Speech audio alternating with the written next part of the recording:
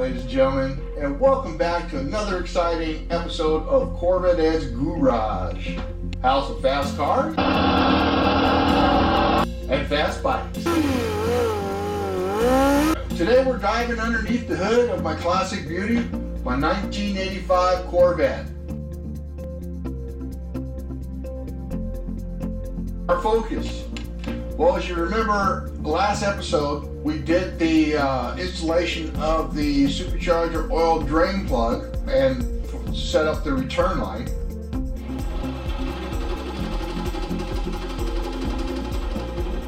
That's my previous video, but we'll make it easy for you. You just click on this card over here, and that'll take you right to it.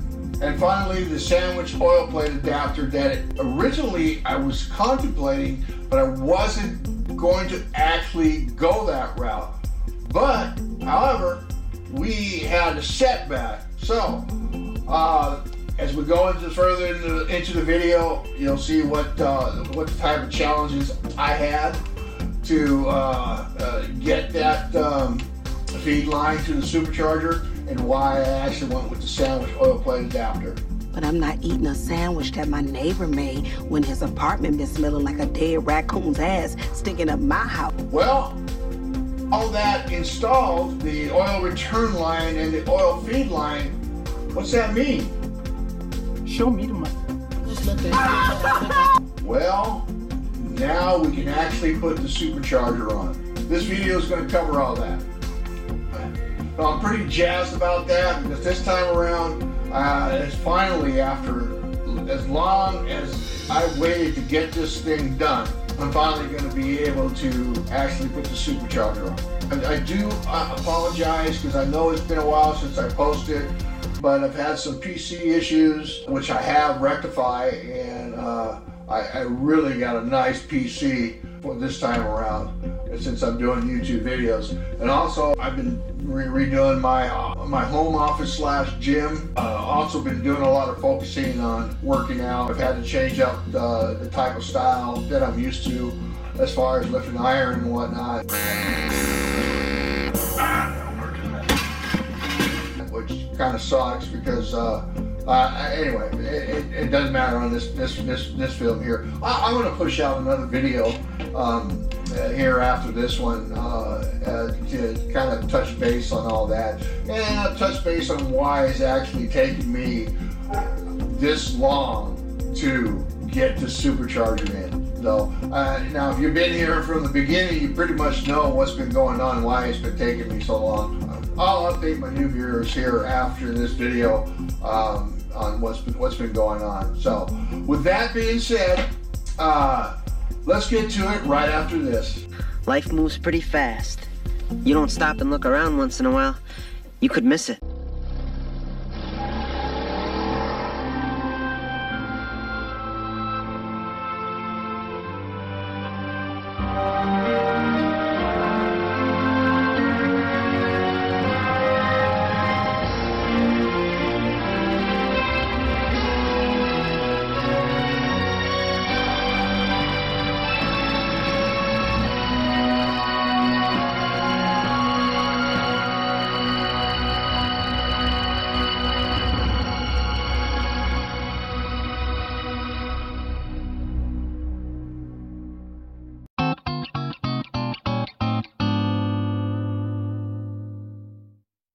Okay, so here are the fittings that are provided by the Procharger, along with the hoses and oil feed line.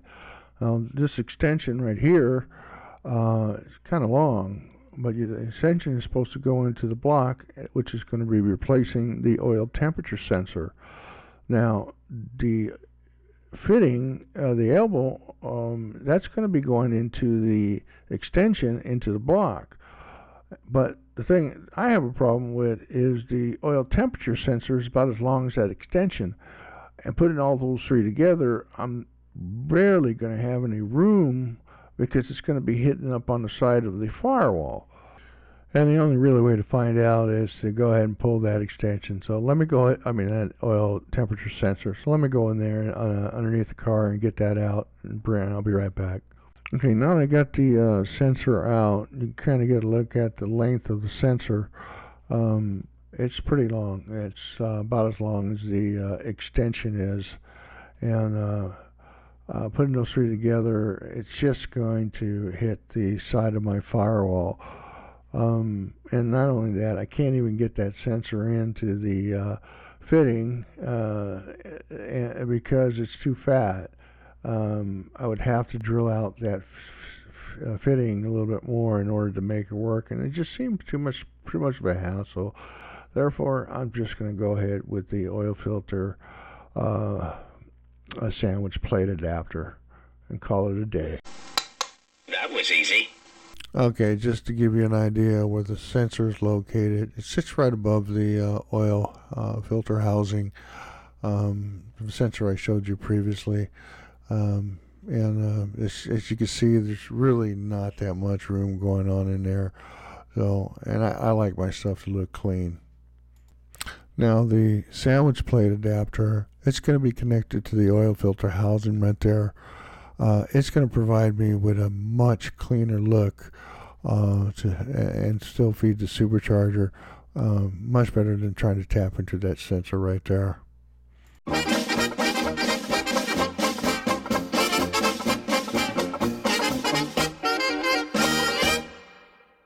And welcome back to the candy store. Anyway, what we have here is the sandwich plate adapter that we're going to use to feed the supercharger. I kind of jump ahead on the sandwich plate.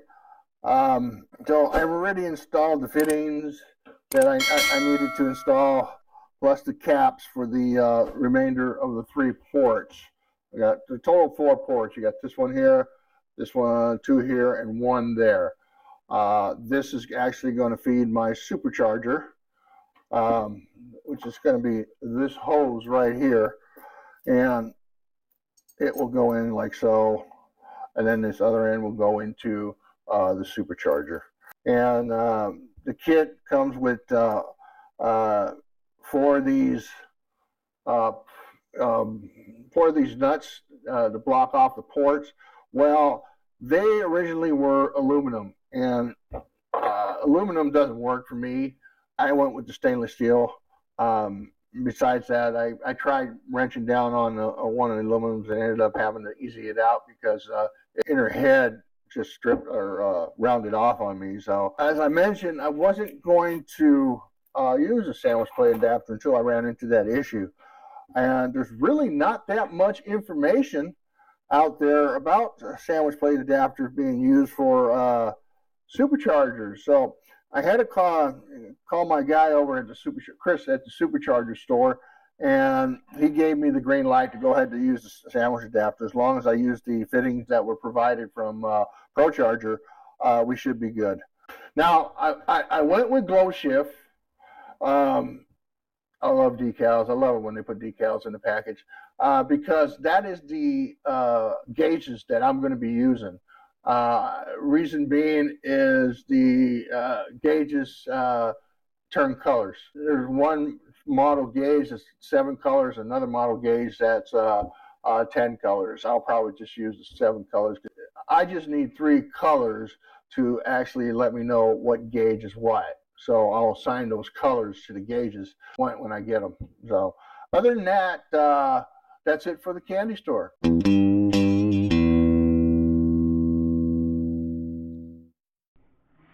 Okay, we did have another setback. As you see, I'm pulling out a harmonic balancer bolt, a new one. It's a Moroso, and I kind of chewed up the bolt that I had in there originally, trying to turn the motor over. There's really not enough head on there, where this one has more head than the original. And then, of course, I forgot to I thought I had it out of gear, but I didn't, and that made matters worse. So we're replacing it with this Moroso harmonic balancer bolt.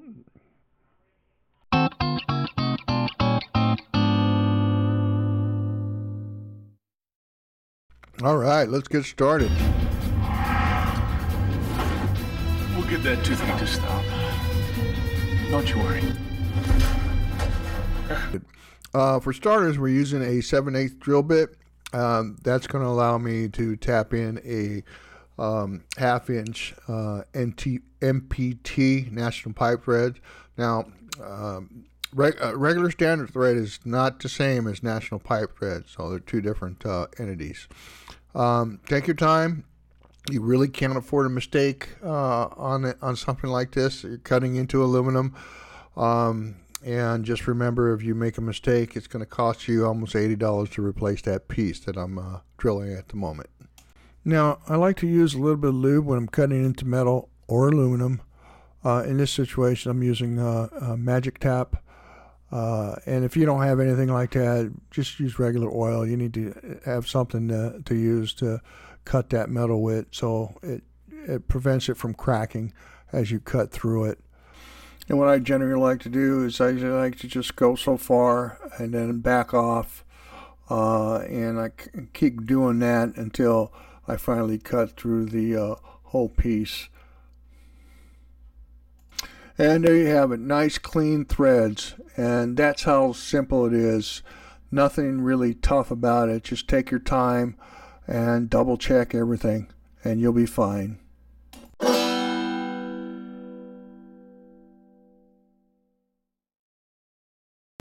So taking a look at underneath the vehicle, unfortunately I can't get this vehicle high enough where I can shoot some good footage.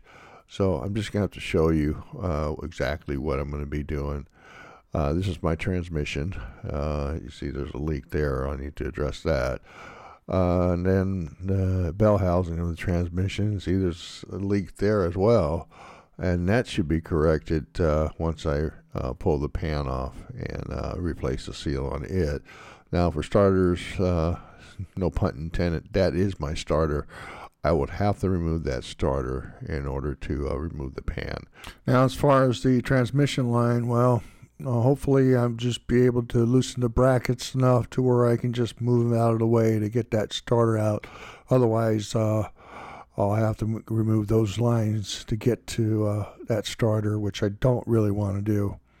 And if you're going to remove the starter, make sure you disconnect the battery first, because you have that positive cable going right to that starter. That was the passenger side. Now let's move on to the driver's side. Now as you can see, the only thing in the way, actually this is not in the way, that guard right there that's protecting those hoses, unfortunately I'm going to have to remove that altogether, because the fittings that I have are so massive, there's no possible way that I'm going to be able to keep that guard on there. It's just going to be in the way. So it's unfortunate.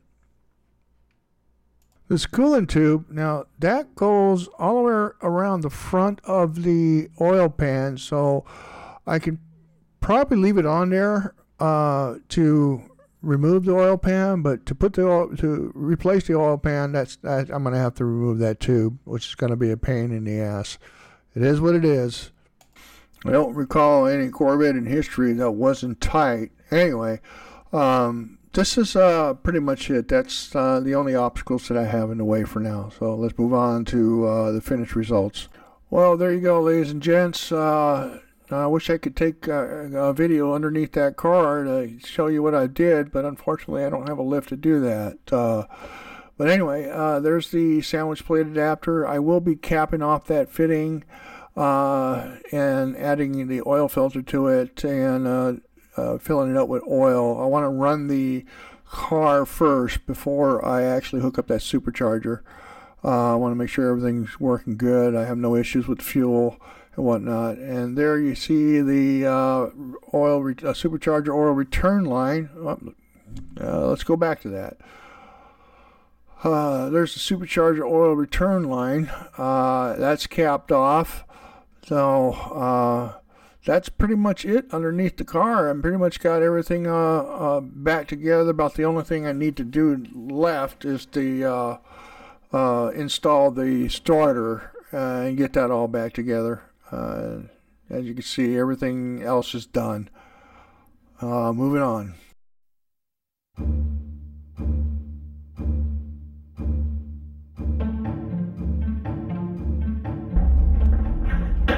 Now, the moment of truth. Now that we have the oil feed line hooked up to, from the adapter plate, we got to install the return line on the supercharger first before cut the length. Okay, this is the moment I've been waiting for. And to put this supercharger on this bracket. Oh, wait a minute. Yeah, that's right, dummy. Look a little closer, dummy. Something's not right. You just now noticing you dummy? Oh no.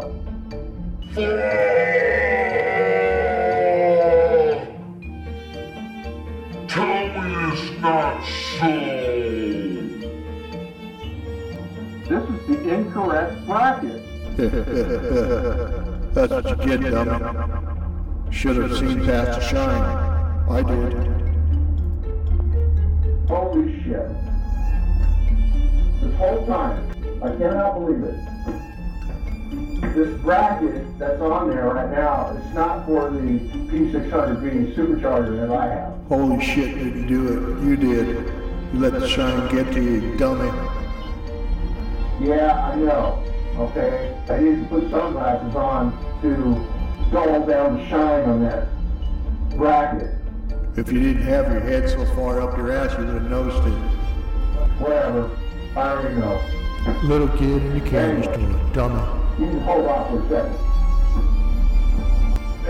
As you've been following on, and as you remember, I had to send the supercharger back to Procharger because the kit that I ordered was the polish kit. So the supercharger I received was the satin kit.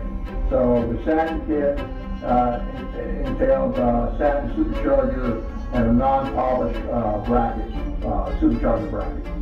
So, Better to remain silent and be thought a fool than to speak out and remove all doubts.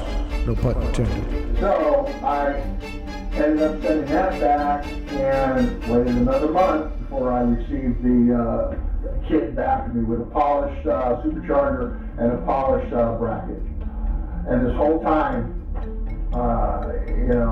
everything's so shiny on it. It just went over my head.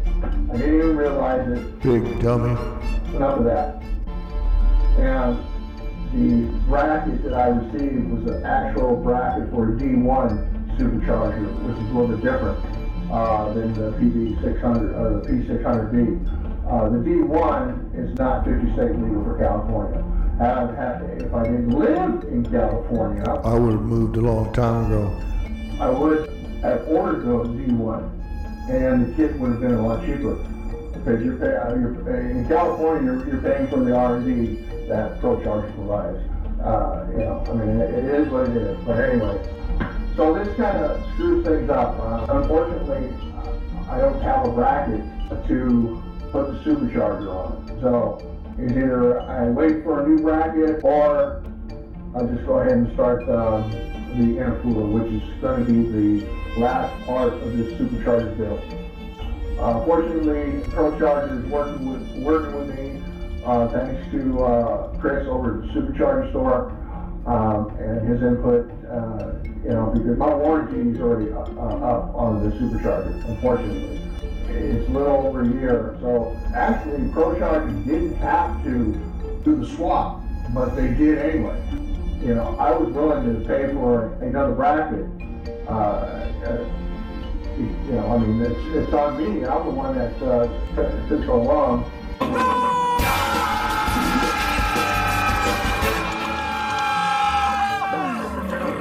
To get the supercharger together for this car. So, but all good. When I'm going to get it, I don't know. So, hopefully I'll get it soon because, they have to send the bracket out and have to get polished. It's a different cut. Aluminum cut for the polished version. So 3-4 weeks maybe, I don't know. But it is what it is. I can't cry over spilled milk, I just need to continue on. Hopefully I'll get it for the next episode where I'm going to start taking the parts off the front end to make room for the intercooler. But until then, guys, I'm sure you're just as disappointed as I am, and I do apologize for that, but mistakes happen, and you can't blame anyone. It was during the period of COVID, so there was a lot of mistakes during COVID, let me tell you. Not just what just happened here, but all good. The good thing is I'm getting a replacement. When? I don't know yet. So until then, thank you for watching. I really do appreciate it. If you got any value out of this, or you're getting any value out of any of the videos that I produce here or create, give it a like, give it a thumbs up. I appreciate that. Thank you for watching, and we'll see you on another episode of Corvette's Garage. Yeah, can't wait to see the next comedy special of the dummy.